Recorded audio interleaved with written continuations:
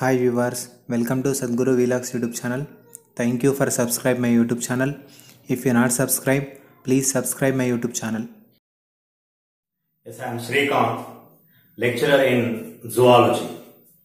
Today I am going to explain about the Haplo Diploidy in honeybees, with the best example in Apis mellifera, a type of honeybee.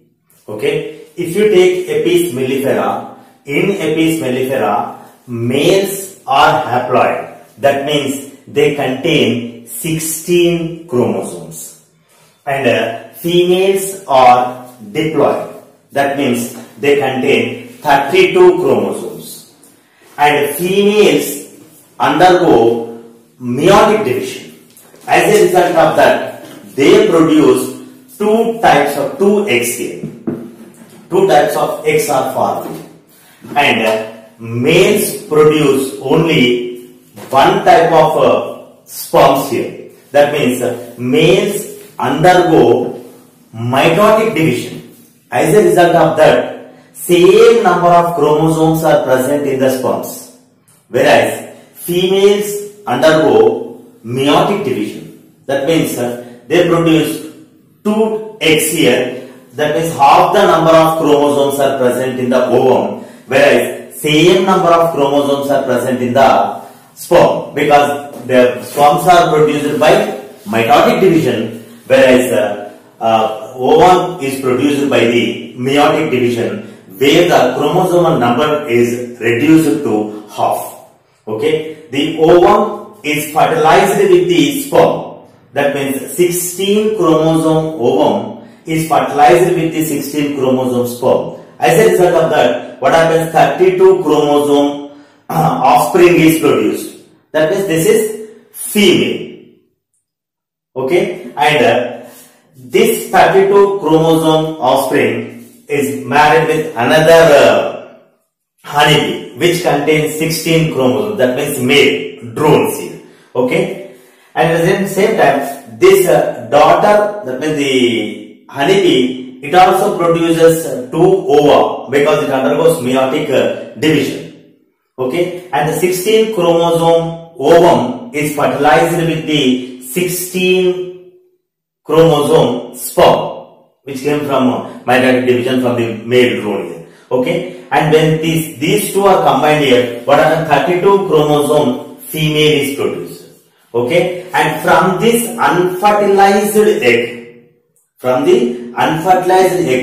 by the process called as Parthenogenesis, the male offspring is produced here. That means males are haploid, which contains only 16 number of chromosomes, whereas females are diploid, which contains 32 number of chromosomes. And we also know that males have no father and cannot produce sons. But they have grandmother and a grandfather. That means males, if you take here, males have no father. Okay, because they are coming from the unfertilized egg. From unfertilized egg, by the process called as Parthenogenesis, the male is produced. That means they do not contain any father. But this male mother contains what here? Mother and father. That means these two, the mother and father of the mother male, becomes what here? Grandmother and grandfather. That means males, they do not contain father. At the same time, these males, they do not produce any sons also, but they contain what here? Grandmother and grandfather. Okay, and at the same time, at the time of sperms also, if you take the number of chromosomes also, from the male, by mitosis, the sperm is produced. That means 100% chromosomes are present in the male, and at the same time, the female is producing two types of ova. That means 50% ova are present, 50% chromosomes or genes are present in one ovum, and 50% are present in another ovum. That means the 100% genes from male and 50% genes from the female ovum. Combinedly, that means 150%, that means out of only 50% enters into sun. Out of total 200%, 150, that means 3/4 of genes enters into female, whereas just 50%, that means 1/4 of genes enters into male.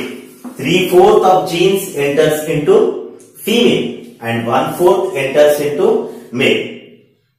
Okay, understood this one? If you like this video, please click the like button, share and comment, and also subscribe our YouTube channel and click the bell button.